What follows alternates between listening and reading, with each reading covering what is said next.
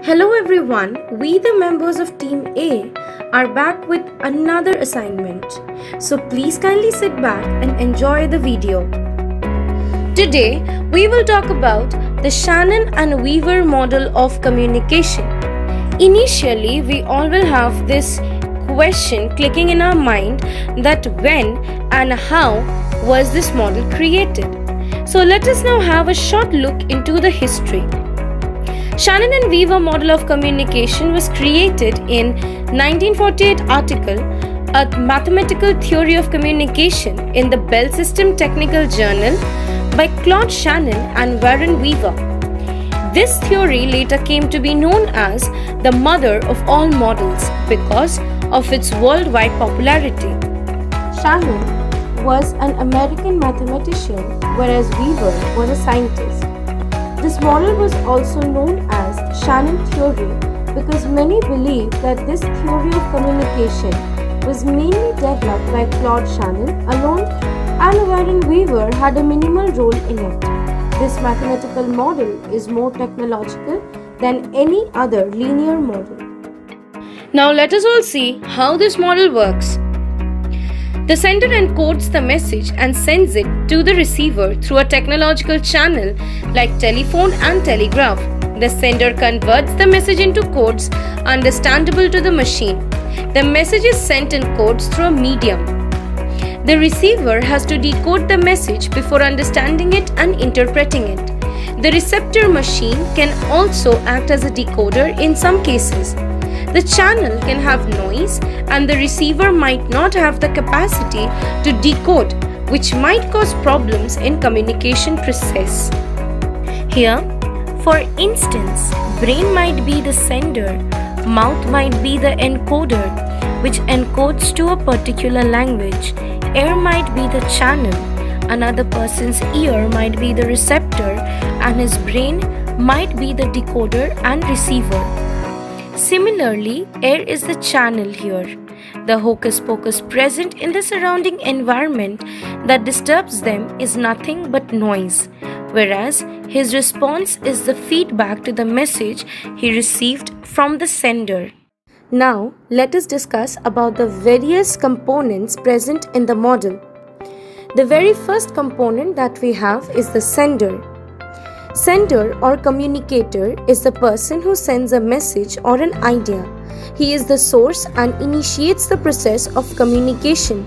Sender can maybe a speaker, a writer, or an actor.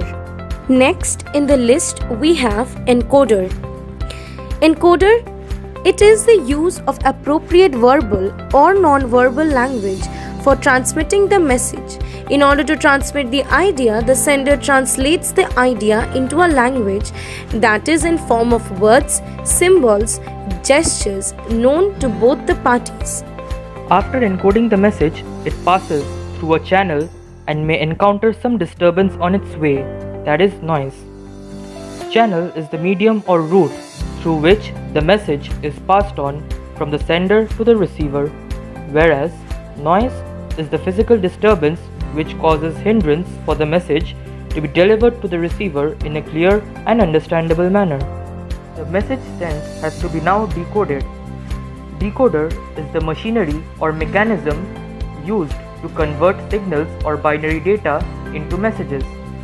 It can translate the message into words for the purpose of understanding. The receiver can interpret the message only after decoding it in order to derive its meaning.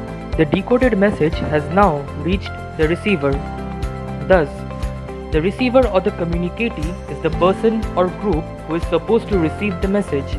He may either be a listener, a reader, or an observer. Lastly and most importantly, we have the feedback. Feedback is the response or reaction by the receiver. It represents the return flow of communication. With the help of feedback, the reader can judge the effectiveness of his message. Without it, the process of communication remains incomplete.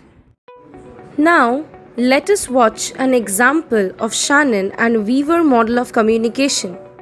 Hello, Ms. Ghosh. We will have a meeting at the office tomorrow at 8 a.m. Surely, sir, I will be there, but at what time? At 8 am. Sir, your line was not clear. Please, can I beg your pardon? So here, the sender is the businessman, encoder is the telephone network company, the channel is the mobile network. Noise is the missing text due to disruption, that is, due to network glitches, the worker was unable to hear the full message. Decoder is the mobile phone of the worker, and the receiver is the worker herself. The advantages of Shannon and Weaver model of communication are as follows. Number 1. It explains the barriers to effective communication very well. It shows how information is interrupted and helps people identify areas for improvement in communication. Number 2. It breaks down communication into understandable paths, thereby enabling us to look at the critical steps in the communication of information from the beginning to the end. And number 3. It is transferable to multiple situations. Now, coming to the critical analysis of the model, we can say that firstly, it is more applicable for interpersonal communication rather than group communication and mass communication. Secondly, the receiver plays a passive role in the communication process as the sender plays an active role in sending messages. And lastly, feedback taken from the receiver is considered less important in comparison to the messages sent by the sender. Thank you for watching our video. Hope you all liked it and that it helped you all to gain some valuable knowledge about the Shannon and Weaver's model of communication.